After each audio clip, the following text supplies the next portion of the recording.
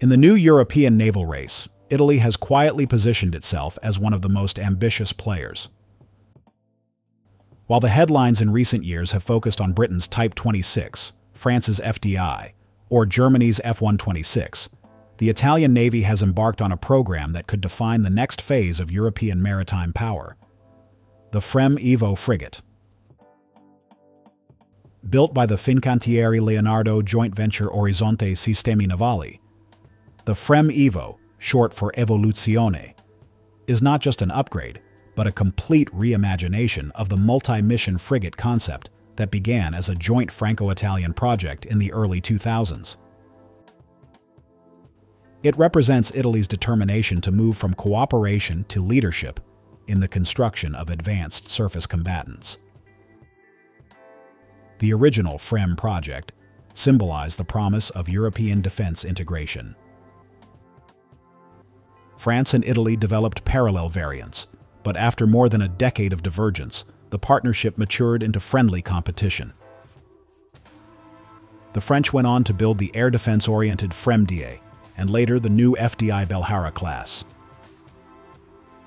Italy, instead of following that path, decided to build its own evolutionary branch, one that would consolidate all the lessons learned from previous designs and merge them with new national technologies. This move coincided with Rome's broader ambition to achieve strategic autonomy in defense and to ensure that its naval industry could compete directly with Paris and London on the global export market. Technically, the FREMM EVO is a major leap beyond the current Bergamini-class FREMM frigates. Displacing around 7,000 metric tons and measuring 145 meters in length, it will be larger, more powerful, and far more digitalized. The ship's combat system revolves around the Kronos Grand Naval Radar, a fully active electronically scanned array with 4 fixed panels, integrated into Leonardo's Athena combat management network. The sensor suite fuses radar, electronic warfare, sonar, and satellite data into a single automated picture of the battle space.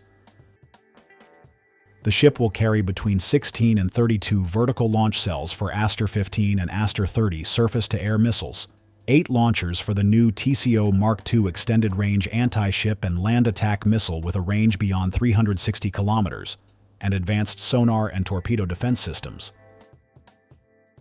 A flight deck and hangar will support the NH-90 or AW-101 helicopter and unmanned aerial systems.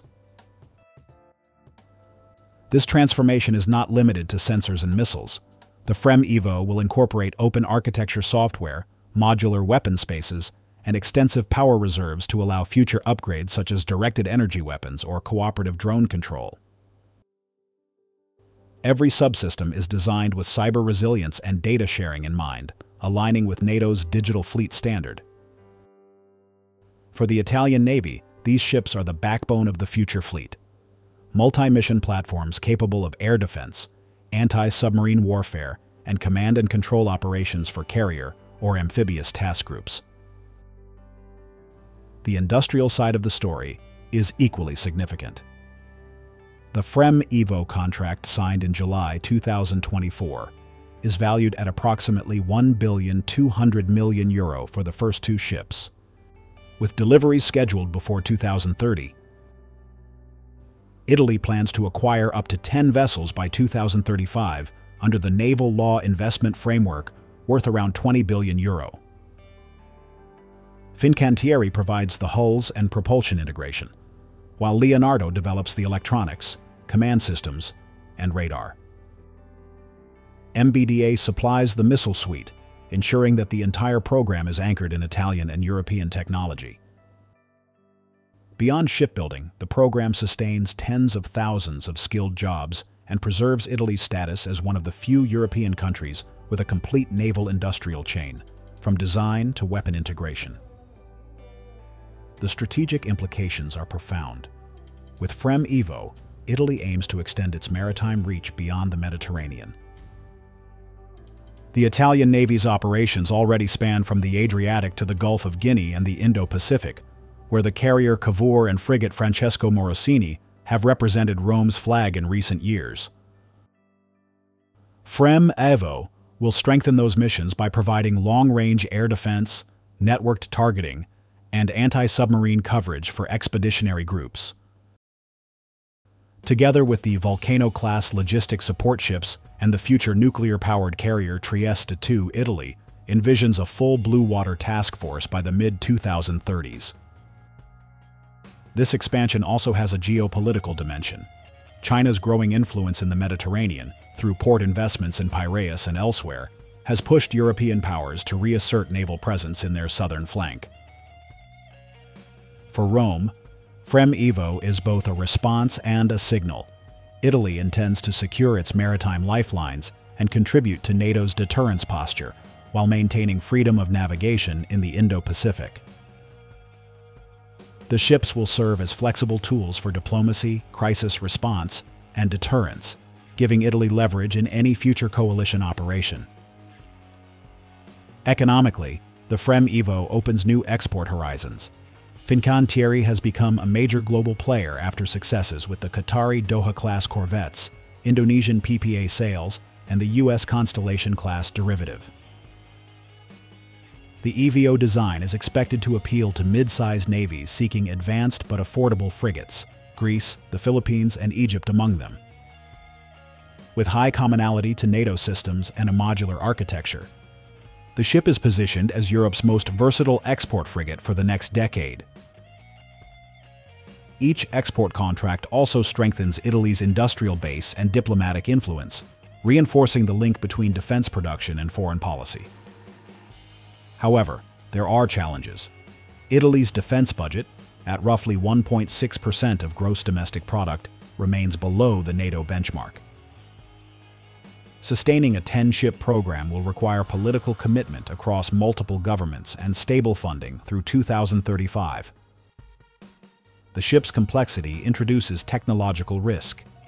Integrating next-generation sensors and new missiles without cost overruns will test even Fincantieri's disciplined project management. Moreover, within Europe, competition from France's FDI and Britain's Type 26 could fragment demand rather than consolidate it. Yet Rome appears ready to assume that risk, seeing industrial self-reliance as a strategic goal in itself. Compared with its peers, the FREMM EVO occupies a unique position. France's FREMM DA emphasizes area air defense, the British Type 26 focuses on anti-submarine warfare, and the Spanish F-110 balances both at higher cost.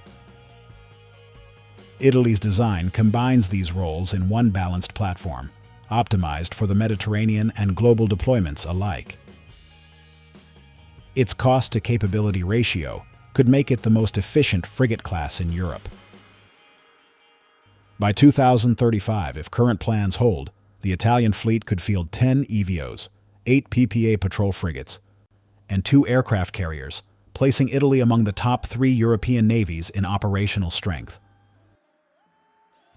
In strategic perspective, the FREMM EVO is more than a ship.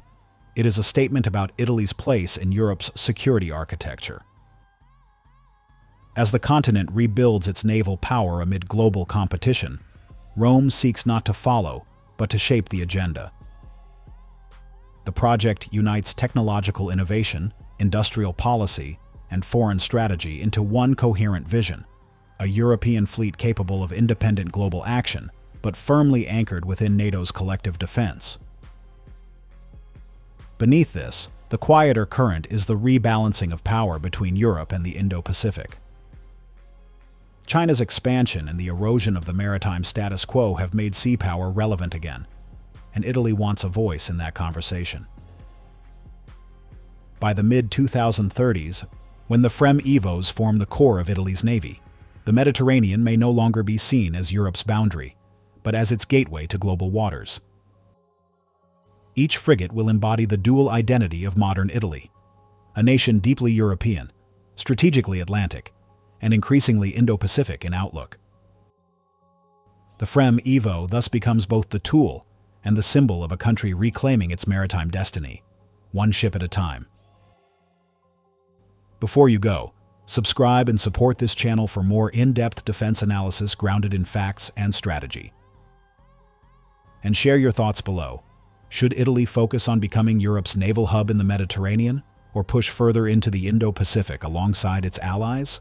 The race for European sea power has already begun, and Italy's FREMM EVO is sailing at the front of it.